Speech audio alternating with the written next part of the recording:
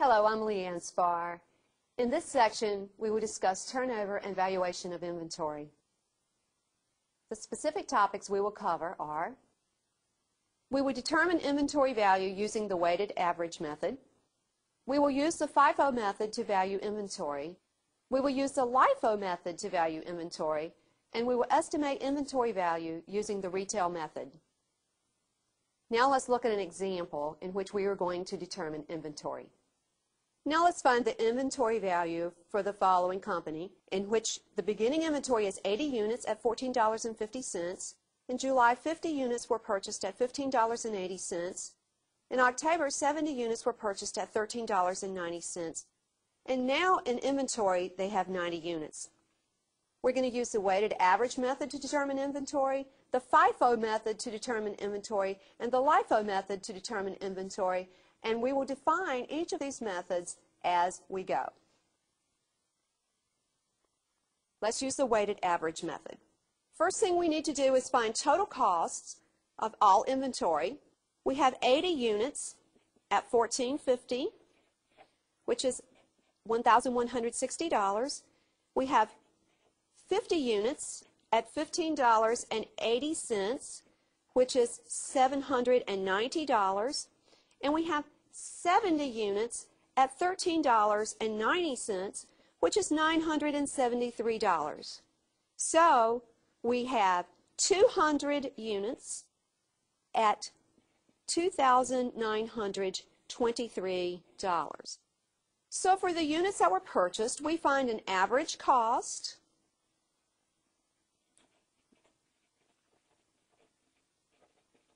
by dividing $2,923 by 200 units, and we find an average cost per unit of $14.62. Now in inventory, we have 90 units. So the weighted average inventory value will be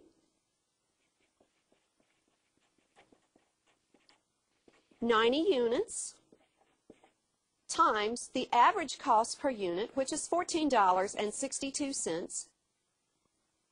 So the inventory value by the weighted average method is $1,315.80, the weighted average method. Now let's do the Fifo method. The Fifo method, the word Fifo means first in, first out, and it assumes that the first goods that arrived are the first to be sold. So the last items purchased are those that remain in inventory. So those that are remaining in inventory are those that were purchased in October, which are 70 units at $13.90, which is $973, and those purchased in July, which is 20 units at $15.80. That gives us our 90 units. 20 times $15.80 is $316 at $1,289. So by the Fifo method, the inventory value is $1,289. Now let's determine the inventory value by using the Lifo method.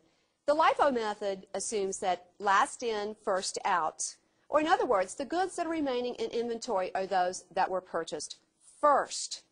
So by the Lifo method,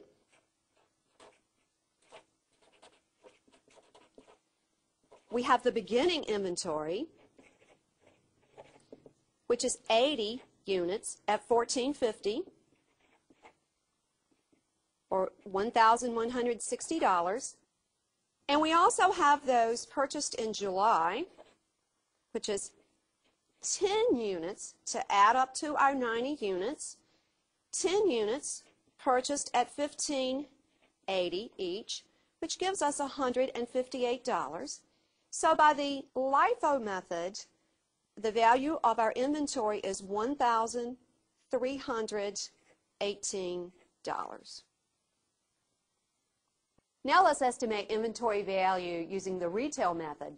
Let's take a look at an exercise. Cell Phones Plus had an inventory of $27,000 at cost and $45,000 at retail on March 31st. During the next 3 months, they made purchases of $108,000 at cost, $180,000 at retail, and had net sales of $162,000. Let's now look at the value of the inventory at cost is $27,000 plus the $108,000 purchases, giving us $135,000. At retail, we started with $45,000 and made purchases of $180,000, giving us an inventory value at retail of $225,000. In order to use the retail method, we need to divide the goods available for sale at cost, which is $135,000, by the goods available for sale at retail, which is $225,000. $135,000 divided by $225,000 is 0.6. Now we're going to subtract the sales from the value of the inventory at retail. So we'll subtract $162,000 sales, obtaining $63,000 remaining in inventory at retail. So the value of inventory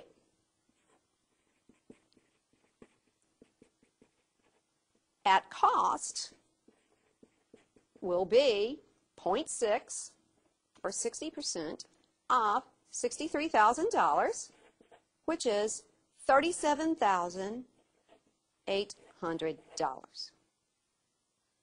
In this section, we have discussed valuation of inventory.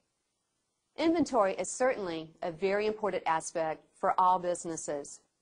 So now it's time for you to go and do some of these inventory problems on your own.